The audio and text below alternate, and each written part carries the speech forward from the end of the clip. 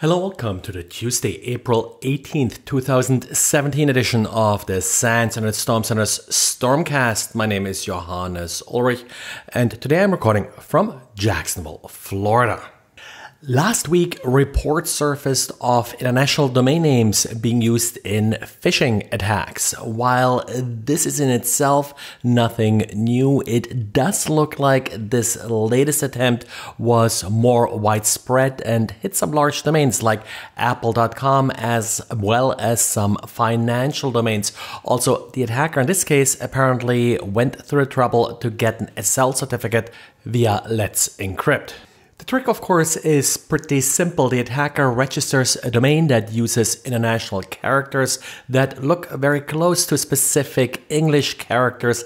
A user clicking on a link has no idea that they're being sent to a very different domain than the one that appears to show up in the link or the browser's URL bar.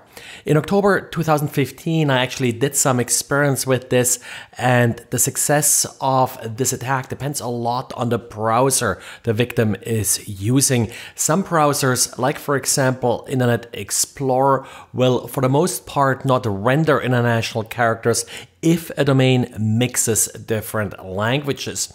This sounds actually like a rather reasonable and effective approach. Other browsers like Firefox use a whitelist approach and will only render international domain names for some top-level domains. .com is, for example, not on the list, while .org and country-level domains are on the whitelist. Safari, on the other hand, appears to have no problem rendering most international domains.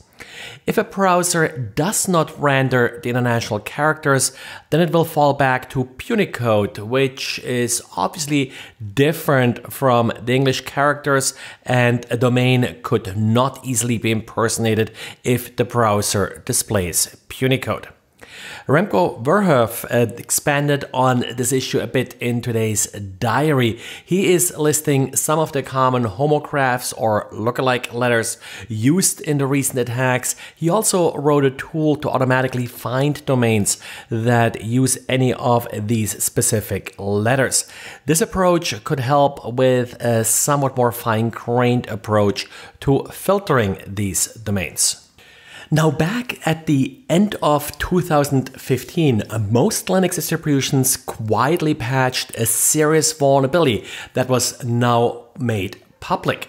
The vulnerability allowed a remote attacker to execute arbitrary code with a single UDP packet, and that code was executed with kernel privileges. That's right, all it took was any UDP listener on the system, and since the problem was with the Linux kernel, it didn't depend on the particular software that listened for incoming UDP packets. All the software had to do was to use the standard receive function and to accept UDP data while setting the message peak flag. And that is done by many pieces of software. So, for example, Nginx, wget are some of the examples that were listed as vulnerable, or at least exposing the vulnerability. Again, it wasn't the software that was vulnerable, it was the library, the API call they called in the kernel. Luckily, this vulnerability is considered somewhat difficult to exploit, and as far as I can tell, no specific exploit is publicly available for it. It should be a good reminder to not overlook these kernel updates and to, of course, reboot your machine from time to time to make sure the updates are applied. The particular vulnerability became noticed only now because Google included it in the latest Android update, and it had a fairly old CVE number, a 2016 CVE number, which I guess is why it stuck out somewhat. An interesting vulnerability was made public in Microsoft Edge. That particular vulnerability has not been patched yet, and it could potentially be used to unmask a user's identity. The trick is pretty simple. An attacker would use the JavaScript fetch function to request a URL. Fetch, a modern replacement for XML HTTP request, plays a similar role as XML HTTP request and plays by similar rules. Unless a page explicitly allows cross-origin requests, a request to a site that is not the same as the origin from which the particular JavaScript was loaded will return an empty response. Apparently, there are some different definitions of what an empty response means. Sadly, for Microsoft Edge, this means the headers will still be passed back to JavaScript. So what an attacker could do with this is an attacker could, for example, send a request to facebook.com/me. Facebook, in response, will return a redirect.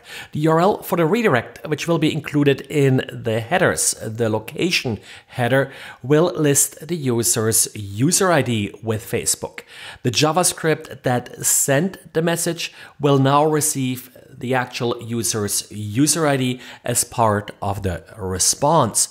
So in order to figure out who a particular user is, the attacker just has to send a fetch request to a site that the user is likely logged in at, and then the username is being returned as part of the URL.